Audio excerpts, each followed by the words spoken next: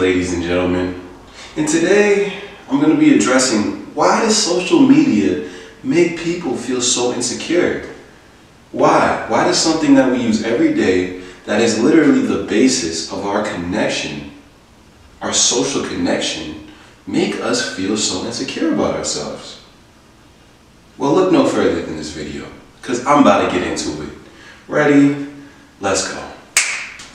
Now guys, I've simply broke down why this is happening into two components. The first being, people are exposed to people in better situations than them on social media all the time.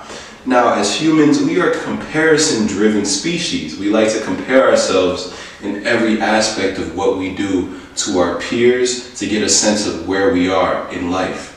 Now, nothing has changed about that except the fact on social media, it happens a lot more.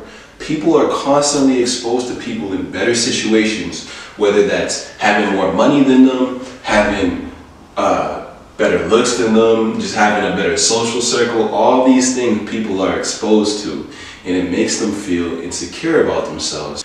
So a guy, for example, might be seeing a bunch of dudes on Instagram who have more money than him, who have more status than him. So he instantly is comparing himself to them and wondering why he's not in that position.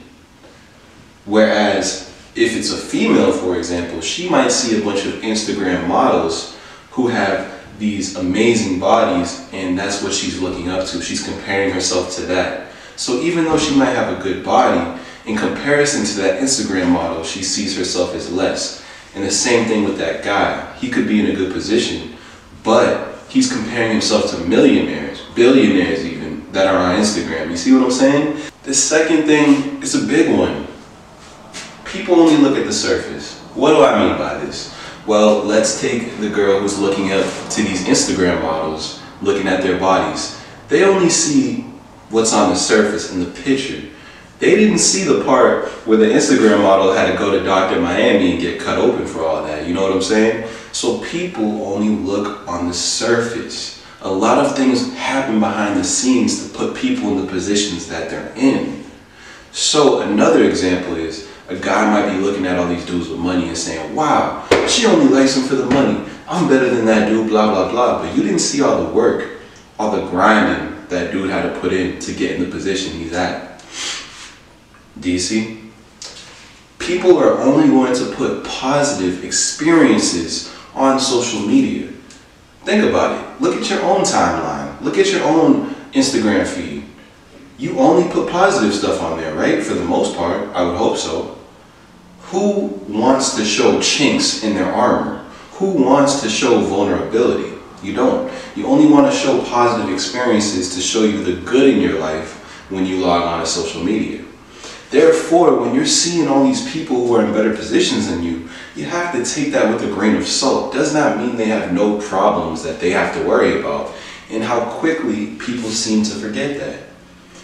How quickly people seem to forget when they look at someone on Instagram who's a millionaire that you don't know. This guy could have cancer. This guy could have this disease.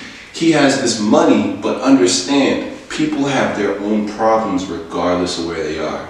So no one has the perfect life. And it seems as though people think that if they have these things that they lack that other people do on social media, they'll have the perfect life, and that's just not true.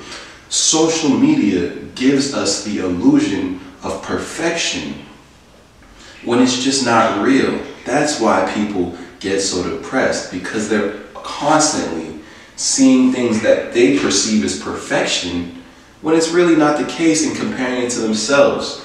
And we all know we're not perfect, right? All right. Well, hope you guys enjoyed the content. It's your boy Dipsey. I'm gonna catch y'all later, man. Enjoy the rest of your day. Peace out.